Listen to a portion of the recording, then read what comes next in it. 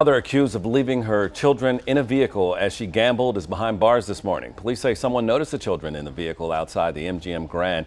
They called 911. This happened early yesterday morning, and officers found a 2-year-old and a 3-month-old inside the SUV.